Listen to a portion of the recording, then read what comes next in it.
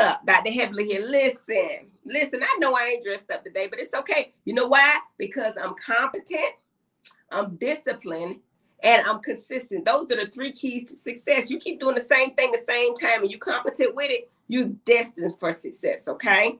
Okay, tonight we got an extra special guest for y'all because I'm gonna tell y'all a 45 version. I was on Twitter one night and the kids had got shot at the school, right? And I tweeted, just tweeting, I said, put prayer back in school. I didn't know that many people were against prayer. I did not know. I got 9,000 comments on that one Twitter feed.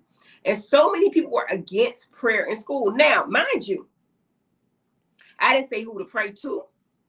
I didn't say what to pray. Even a moment of silence would have did me satisfaction. But the people got so angry, you would have thought if I would have said shoot the people in school. So you know what? I wanted to talk about it. This is weeks later. I wanted to talk about it. Are so many people against prayer? Because I just assume, well, I know that most people believe in something. They believe in something. Okay, I'm a believer, firm believer in the Lord Jesus Christ. He's my savior. But people believe in something. If you could do a prayer, you know, just pray. But put prayer back in school. So I needed to talk about that. And before we start, I need to do my laundry list, you know, my housekeeping, if you will. Heavenly Beauty. Make sure y'all get your hat, wigs, all your hair. Heavenly Beauty. And you know, I got you on the Smiles by Dr. Heavenly. And guys, if y'all interested in investing, definitely Novatech, okay? We got Novatech here. And you know, 3% a week is what I've been doing. So make sure y'all check that out. I have the link in the bio. In fact, it's going down on the banner, the link right there. And I'll put it in my description box as well, the link to Novatech. And the great thing about me with Novatech is I got somebody to assist you to join. So that's fine. All right. So without further ado, I gotta talk about my friend. She's here. She's here, right? Hey, what's going on? I was gonna introduce you, but baby, you just popped right on in. This my good friend, Jewel Tankard. She's my spiritual advisor. Y'all know I need it, right? I don't know. Y'all gotta tell her how good a job she doing. I don't know if she's doing that well with it. I don't know. Oh, I love you. But Jewel, listen. Yes. I was on Twitter a couple of weeks ago, right after the kids got shot in the school. Remember the kids got shot? Yeah. And there was this young guy that shot the children. And I put on my Twitter feed, put prayer back in school, right? Yeah. I didn't think no big deal about it. I got 9,000 comments of people that were against prayer, almost like it's a Rihanna Navy against prayer or a beehive against prayer, right? And I was baffled. Because I didn't say who to pray to. I didn't say what you had to pray. You would have thought I would have said, everybody get guns and shoot up the school. I was so baffled and confused that, I mean, they were cussing at me. They were saying, well, you know what? Where's God when those kids got put out of school? They got killed. Why would God allow this to happen? And so I didn't have all the answers. And I know what I was thinking. You know, y'all take God out of everything. But I wanted to hear your thought on it. Should we put prayer back in school, Jewel? Yeah, I mean, that's so sad to me that you just simply said we need to pray and you got cussed out by 9,000 people. I think it also shows that there's been a huge erosion of just morality, right and wrong is just very, very gray. Let me turn down my volume because I get started. You know, I think that everything is just so gray.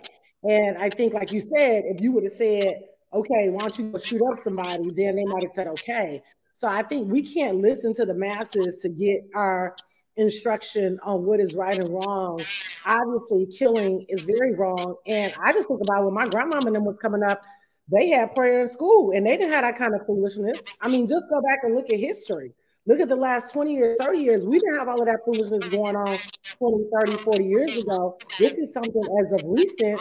And, you know, over, I think about a decade ago, they removed prayer from schools. So you can, some of it is just like deductive reasoning. Let's think it through. Let's look at history. Let's look at what's changed. And the biggest thing that I can see that's changed is that prayer has been removed from school. I would agree with you. Prayer is definitely, but my thought is, don't most people believe in something? I didn't even say who to pray to. Yeah, I mean, most people do. Most people do believe in something. And I think most people realize that You know, there is a God out there or universe or whoever they, may refer to it. But I think most people realize that there's something greater than you and that you need that help. You know, that's what I would think. Most people. So I'm a little baffled at that kind of ridiculous commentary from 9,000 comments talking about why are you saying to pray? Like, duh. Because this stuff happened, and it ain't just happening once or twice. It's happening repeatedly throughout the United States of America, repeatedly. And it's like they're getting younger and younger. It's like makes no sense at all. So I think these kids, unfortunately, are getting into. I remember there was this movie out. I don't know if you saw it, but it was about these two boys that got real heavy into like real dark games like Dungeons and Dragons, and they murdered their parents. And basically, when they were on trial, they were like, "What made you kill your parents?" Because all the neighbors, everybody was blown away because it seemed like they were a decent family. So it's like, what happened?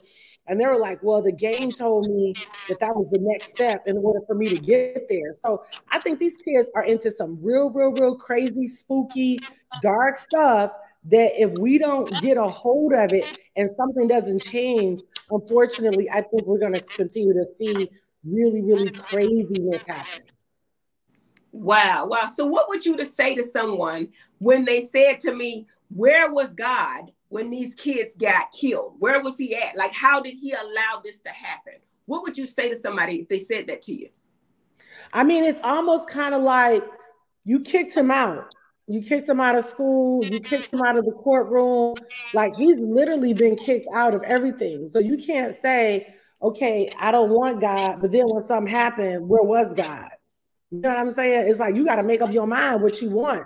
So if you want him, then you can say, okay, I expect when I leave my house, I expect when my family leave this house, they're protected, right? Because I believe in a God that protects, according to Psalms 91. I expect that because I have a relationship with him.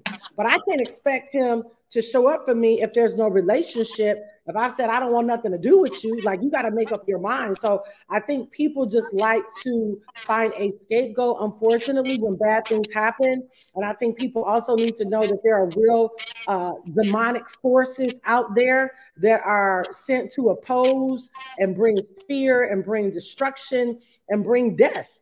I think it is a very real thing. And so when bad things happen, it's never from God. He is a good God. When bad things happen, it comes from the enemy. And I think people have to understand there's a real opposer out there. The wants you sick, the wants you broke, the wants you mad, the wants you angry.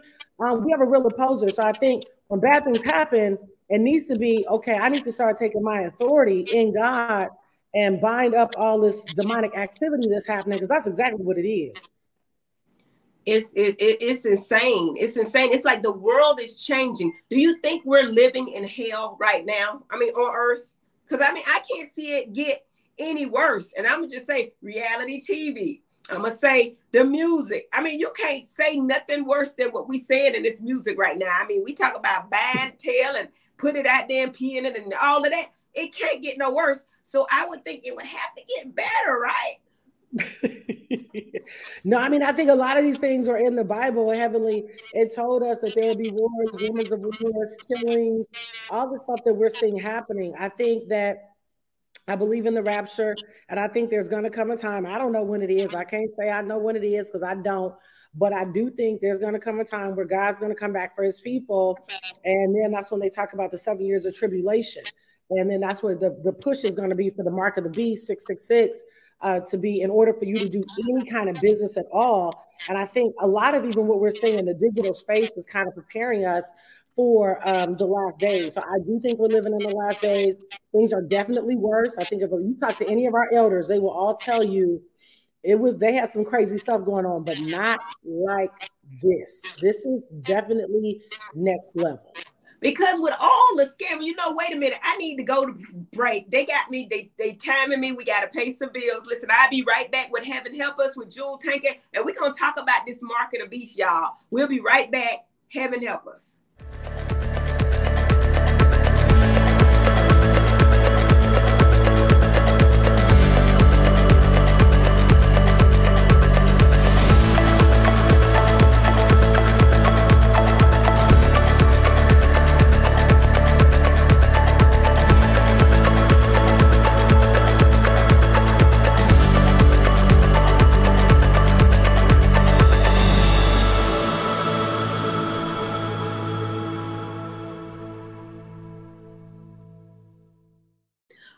We back. Heaven help us. Listen. So, Jewel, we're talking about wars and rumors of wars and the mark of the beast. Now, with so many scams out there, right? And the value of the dollars means nothing. How close and how do you believe? Well, you got to believe because it's in the Bible that we'll have one universal currency and that people will stop using the US dollar and put the mark right on your right hand on your forehead, correct?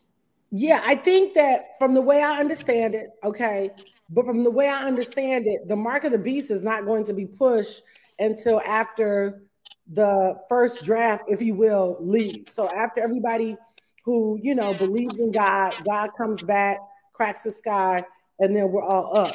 Then the people that are left behind, and you can even see they have movies out there called The Rapture. Mel Gibson did a couple movies on the rapture in the last days where all of a sudden people would just like disappear. They would all be gone. The Bible says in a twinkling of an eye. And so then at that point, it's going to be confusion. They talk about it's going to be accidents on the freeway. You know, you'll have some family members who maybe did not ever receive God into their lives. And so, you know, they'll be back here. And so that's when you're going to really start to see real pandemonium happen like never before. And that's where there's going to be pressure to get the mark of the beast. Because if you don't get the mark of the beast, it's almost like not having a credit card. You won't have access to food. You won't have access to gas. You won't have access to just basic resources. So there's going to be a lot of pressure to get the mark of the beast. I do believe there are going to be people that are here that kind of realize what happened, and they're going to try to create their own economy or kingdom, if you will, to kind of band together, you know, so that they don't have to get the mark of the beast. Because right, they said they would go up to the mountains. I'm telling you, up in the mountains. That's what it's in the Bible. I read that they go into the mountains. Yeah. I know the word. Yeah, Jewel, I know the word. You know the word, girl. Yes, that's on period. But yeah. Mm-hmm. But the interesting thing is, I saw a PSA today on chemical warfare that they put out to New York. Is that shocking? And I mean, what can we do other than pray? And I think that most of our kids spend most of their awakened hour in school. Remember, a lot of religions will pray 3 times a day. I know that when I go to the African stores, they'll stop in the middle of the day to pray. So how wrong is it to say public schools, separation of church and state, but still, what is it going to hurt you to pray? That's the thing. I don't. Why are so many people so against it? I think they're just confused and just don't know. I mean, I think about my life before I really became a person of prayer, and it was a mess. You know, I tried to do a lot of stuff on my own and put stuff and stuff like that. It was just a mess. And so I said, okay, Lord, I've tried everything else. Let me try you. And it was the best thing I could have did. So, I mean, it's definitely not going to hurt. You know what I mean? It's not going to hurt you. So I don't know. I think people are just hurt. I think people are angry. I think a lot of people are confused. And when people do that, they look for somebody to blame. And so God is that person that they end up just blaming. But if they would stop and think about it, like I said, just ask your elders that they have all this stuff going on. You know, well, my grandmother just moved to heaven in December, but before she passed, I would talk to her about a lot of stuff that's happening. She left here at 98 years old. And so she had a lot of wisdom. And she was just like, all I can tell you is stay close to him. She said, I did not see the stuff that I'm seeing now. She said, it just overtakes my heart. She said, because we grew up in a completely different time, in a completely different day. And the opposition that humanity has at large today, she said, is really scary. It's so scary, Jewel, because we have something called the internet. So it's all over information, right? But have you noticed that certain places you cannot show social media to on the internet, like certain places of Africa, certain places of Russia? They don't want the information sent out everywhere, right? And have you noticed, like it used to be a time when I had my cell phone, it would work all the time. Now it's so many problems with the connection and the internet connection. It's like the world is setting up for something and they have control of everything. Right. And we have the theory and all of that. All the people hearing all our conversations, they know what's going on. They got cameras everywhere.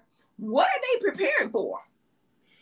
I think we are preparing for that one world order. I think we are preparing. I think, I don't know if people really know what they're preparing for, but I think on the inside. There's a rumbling that people know something is happening.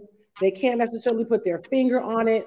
They may not even be able to really articulate it with, English words, but they know there is something happening and they want to make sure they're on the right side of that thing.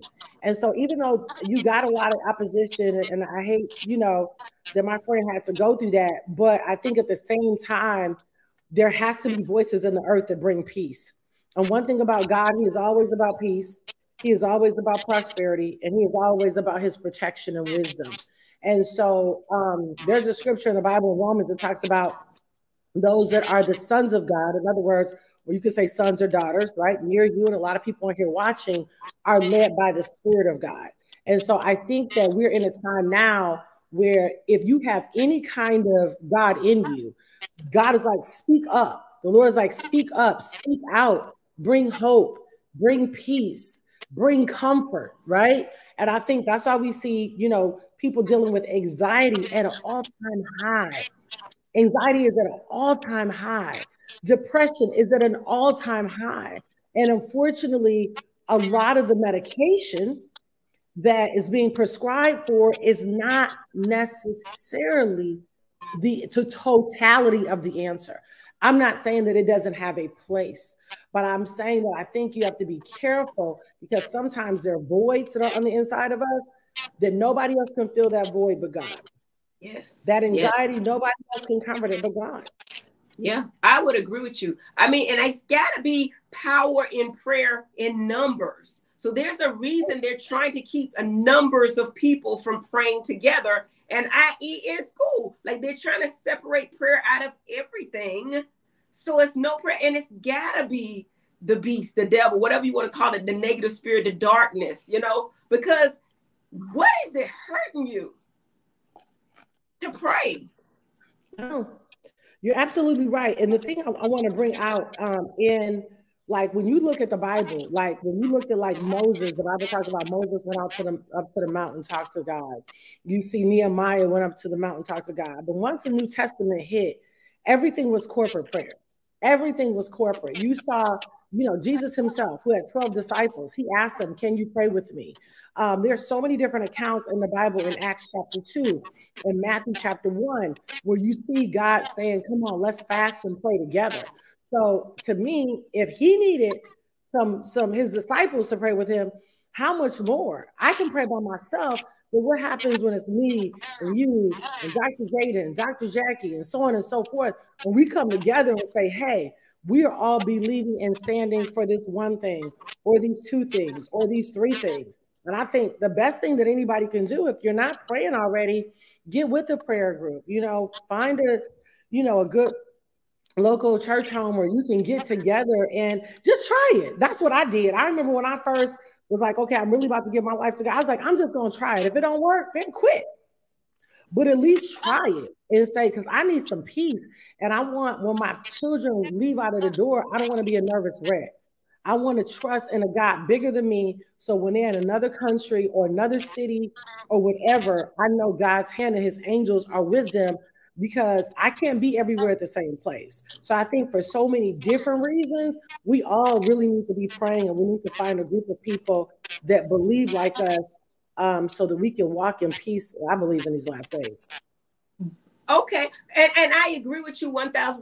But why don't people pray? For example, I'm on TV, I'm on the show, right? And I spoke to some of the ladies and I was saying, you're having relationship issues, right? Have y'all tried praying together? They didn't even think of that. Why don't people pray together? Like the power of a couple praying, getting on their knees and praying together. That's so powerful because God says when two or more are there, right? He's also in the midst. If you pray by yourself, that's great. I say pray, meditate every day. But if you got somebody that's connected to you, like a spouse, your mama, whoever, and y'all pray together, there's power in prayer. And our little children need to learn to pray or have prayer outside of the home, inside of the home. They spend most of their waking hour at school, the summer school, whatever. What's wrong with at lunchtime or in the morning in announcements is saying, you know what? We don't know what denomination you are, what you believe in, but let's take a moment of silence to whatever you believe. Yeah. to pray. Yep. Now we got to go to one more commercial break. We'll be right back, but I got one more question for you. I got one more question and we'll be right back, okay? Right back after these messages.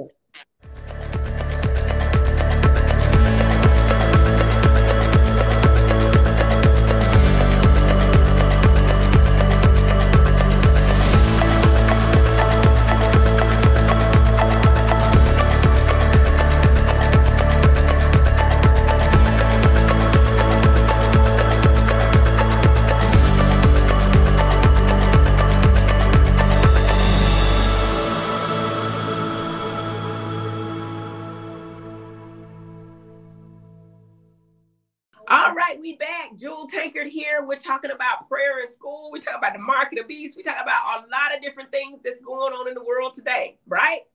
Yes. My question for you, Jewel, and I know you get asked this all the time, or maybe not, is if I'm in a remote part of the world and I don't know the gospel of Jesus Christ, I never was exposed to that. And the Bible says to me, without him, there's no way to heaven. There's a narrow road to heaven. But I never got the experience of learning about Jesus Christ. What happens to me? What happens to my soul? Now, from what I understand, everyone at some point will have an opportunity to hear about the gospel of Jesus. Now, they'll have to make a decision on, if they receive it. Now, I think, if a child died or something like that, but I think once you become an adult, where you can make the decision, I think because there's a difference between saying, okay, I got Jesus, I receive you as Savior, and then I receive you as Master. And Master is, I'm going to allow you to I'm going to cooperate with you to change me from the inside out. Or like when I first got saved, I was still wretched. I was still doing a lot of wretched stuff. But I still had Jesus in my heart because I received him and I repented of all my sins. So I believe if I would have died right then, I would have still went to heaven. Even if I was smoking a joint, drinking in the bed with somebody, whatever. If I received Jesus, because it's not my works, it's not my behavior that gets me into heaven, it's my belief in him. And so now for the people that haven't received him, I believe what the Bible says. And the Bible says, if you do not believe or you have not received that Jesus Christ is Lord and you die, because this is what the Bible says, not Jewel, but that you will go to hell. But suppose I'm a good person and I did help other people and I've done all that, and you out there smoking and drinking and having sex and killing people and stealing, but you believe, but I didn't get exposed to it, or my mama, because you basically believe what you learn. You're taught to believe what you believe. Am I going to hell and you going to heaven and you smoking and drinking and having sex and stealing? And I'm a good person, I'm helping people. What do you say to that? Because that don't even sound right to me. It don't seem fair. What is that about? Well, because I don't think heaven or hell is about a good or a bad person. I think heaven or hell is about I think it's a Jesus issue. It's not a behavior issue. It's not a good person or bad person. I think it is all about a Jesus issue. Because if it wasn't a Jesus issue, then bad people, you know what I mean? I don't think, like I said, I don't think it's good or bad, because who weighs that? Who weighs what's good or bad, right? Who says that? So maybe one person, is maybe using cocaine, and that doesn't mean it's good. But if they receive Jesus, that's a heaven or hell issue. Now they're still going to have the consequences of maybe having their body jacked up, maybe a lot of the layers of hell. I don't think they're layers of hell. I think it's just hell. Okay, so that's in the word. Let me say that. Listen, I'm just saying what the words say. But I've never read about layers of hell. I just read that there was a hell. Now we might get there, or somebody, I ain't gonna be there. Right, we never know that, right? I ain't gonna figure it out unless the Lord give it to me in a dream.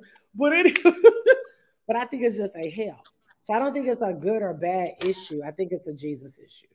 My last point is this, okay, back in the day, we could never even fathom certain things, like when the Bible said that every man will witness, like you thinking about it, how can every man witness the coming of Jesus Christ, right? But then you look at the internet and you look at the TV and you look at the big screens on the New York Times Square, And now it makes more sense than it ever could have 200-300 years ago. Every man will witness. How they gonna see it? I'm here, you there. But now we got the internet.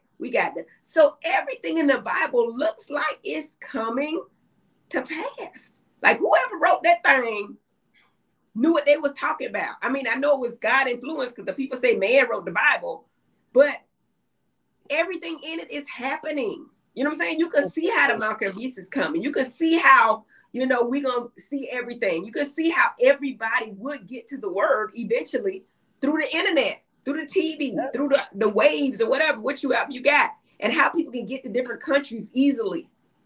But you can also see the negative impact of that as well with the internet and it being limited, with the television and being limited. Information is out there, but now they have a way of limiting it. And I think that's very interesting, Yeah. No, and why did PSA out in New York about chemical warfare? Like if there's a chemical bomb, this is what you do. Like, I don't like that. Like, they keep a lot of information from us. Oh, yeah. That's what I'm saying. Like, it's too many things happening that I don't know. But one thing I do know is I know God is omnipresent. I know he's omnipresent. I know he's omnipotent. I know he's all-knowing and all-powerful. And I know that when I received Jesus as my Lord and Savior, he said, I'm giving you that same authority. We're living in a day and time now where you got to know that wherever I go, whether I'm on the elevator with 11 people, whether I'm at the mall, at the festival, I'm talking about wherever you go, I am conscious and aware that I got angels with me and I got God with me. Because at any point, like you said, with that chemical warfare, unfortunately, just like COVID, I think COVID was man-made. I think all the variants were man-made. You know what I mean? I even looked at, we were kind of looking at some stuff. I was talking to some doctors about this, and they were talking about the vaccine, how it was causing mutation. And all of a sudden, all these Black people were starting to get blood clots. Like, it's just, I said all that to say, it's so much out there that all I know is I need a savior. I need a protector. I need a deliverer, because you don't know what you're going to run into. But I know with God in my life, he is going to find a way to always, for me to make a way of escape out of any kind of mess, any kind of situation. And not just me, but my family, my children. You got 3 children. You want to make sure, Lord, wherever they are, protect them. I mean, ain't nothing wrong with praying that. Why wouldn't you? Why wouldn't you say, God, protect my children? God, protect them. So what you're telling me is I have the power within me to speak things over my children. God gave me that right, that power that's in my bloodline, that I have the power to do these things. Not just speak things into my children as far as like health, which is so important, but also wealth and happiness and mind, sane mind, you know what I mean? A sound mind. All these things you're saying is given to me if I speak it and I believe it. That all of it's been given it to us. Do you know how many children out here, unfortunately, are committing suicide? You want to pray, God, keep their mind. Give them godly relationships. Order their steps. Keep them from harm, hurt, and danger. Let them be able to go to sleep at night. People on medication for just going to sleep. But there's a scripture in the Bible that says he will give you sound, sweet sleep. So, yeah, I mean, I want to lay hold of all these covenant promises. I'm not trying to do this thing on my own. I don't want to act independent of God. I am dependent on him. I let him know every day, I need you. I need you, Lord. I need you, Lord. And that's our time. But before we go, I want to know how. Well, first of all, we got to pray. Pray for the world. Pray for our children. Pray for our sound mind, because y'all know I need it. And also, just pray for the world, because I don't know what's happening in the world. It's messed up. But pray for prayer in school. Yes. And gun control. Yes. Woo. I ain't going to say pray for abortion, because I don't know how the Lord feel about that. Yeah. Yeah, I know. But I pray that we have the right to choose. Yeah. I think we should all. I think God gives us all free choice. Period. Yes. My prayer would just be for any women that find them. First of all, give them the choice. Period. Because God gives us the choice. He doesn't make us do anything. That's first. Secondly, I pray that for women that maybe find themselves in crazy predicaments, maybe rape, incest, or maybe they just don't want to have it, to maybe adopt Because I just think about, what if my mom would have gotten rid of me or you, just to give. I think I would have still been here. I would have came another way, but that's just me. That's what I think. I think I still would have been here because the Lord needed me to come. Before the universe was designed, he had heavenly in mind. I truly believe that. Absolutely. Can you lead us in prayer, Jewel? Because I know you need about 10 minutes. Yeah. I ain't gonna do that to the people. You're right. I'm joking. Father, I just thank you, Lord. I thank you for Heavenly. I thank you for her heart for you. I thank you for these precious people, God, that are up under the sound of this live right now. And God, I just pray the blood of Jesus cover humanity. The blood of Jesus cover the nations. The blood of Jesus cover President Biden and Vice President Harris. God, I just plead the blood of Jesus now over the Supreme Court, the blood of Jesus over our court system, the blood of Jesus over our educational system, the blood of Jesus. God, I plead the blood. Lord, I declare now, I release the power of God. I release the fire of God. I release the anointing of God that destroys yokes, that removes burdens. God, I thank you, Lord. I command all fear to leave our hearts now. I command anxiety to go. I command depression to go. I command oppression to go, and I release supernatural peace, the peace of God that surpasses all understanding, the peace of God that surpasses all logic. I declare right now in the name of Jesus, everyone up under the sound of my voice that has been dealing with trauma or drama of any kind, I release peace over them now in Jesus' name. I release the spirit of comfort over them right now in Jesus' name. God, where they had mental fog, I declare clarity right now in the name of Jesus. I declare supernatural clarity. I declare supernatural wisdom. Give them instruction. Order their steps. God, I pray that you bless every parent. Give every mother, every father, the wisdom of God to parent their children, to have authentic conversations about the things that are happening today. Order their steps, oh God. Help us. Holy Ghost, we need your help. You're the great teacher. You're the great counselor. You're the great therapist. God, we look to you to heal us. We look to you to help us. We look to you to strengthen us. Strengthen us in our inner man. Strengthen us in our physical man. Give us boldness and courage to speak out about those things that are right in Jesus' name. God, I pray now that when people come in contact with us, that they experience your presence. They experience your love. They experience your comfort. Let us be walking epistles of the word of God, that when people come into our presence, they leave feeling valuable. They leave feeling important. They leave feeling they would have a sense of worth and destiny and purpose. Reveal our purpose, reveal our destiny. God, I prophesy now that the next 6 months of this year would be supernatural, that they would experience supernatural increase and supernatural favor. Those that need a job, give them a job. Those that are running businesses, cause their business to increase. Those that need a place to stay, God, open up doors for them to live in residences and environments, God, that will nurture the gifts and the talent that are on the inside of them right now in Jesus' name. Now, God, I pray for every single parent. I pray you help the single parents, that you give them a support system, that you send them nannies and babysitters and those that will help them and support them with their children, especially those that are teenagers. God, keep the teenagers from hurt, harm, and danger. Break addiction now in Jesus' name. Give them a sound mind. And God, I just release angels now to cause all these things to come to pass. I pray that you bless Heavenly and Damon and their family. I pray that you bless the cast to medicine. I pray that you minister to their hearts, God, right where they are. Let them experience your love. Let them know that you love them with an unfailing love, and there's nothing they can do to change that. And God, we thank you for these things. In Jesus' name, amen. Amen. Amen, Pastor. I received that and I feel it. And there is power in prayer anywhere you're at. Wherever you're at, you should be allowed to pray. I firmly believe that, Jewel. Yes. Now, and I want to Oliver. God bless Oliver. Bless you, Oliver. Bless Oliver. Him. Keep him healthy. Keep him happy. Keep him contented every way possible. Sound heart, sound mind. We never know what people are going through. He's very strong, but you check on that lion. You check on that strength. And we bless you, Oliver. Supernatural increase, Oliver. Supernatural increase. Super nice. Amen. Amen. Amen. Amen. Amen. Now, Woo! Jewel, we find you. Okay, so everything is Jewel Tankard. Instagram, TikTok, Twitter, Facebook, all Jewel Tankard, and you can get on jeweltankard.com to check out all my stuff. I appreciate you. Your prayer is powerful. You're a powerful woman of God. We've been friends a long time, and I appreciate you and everything you've done for me and all the prayer and all the increase you've brought me as well.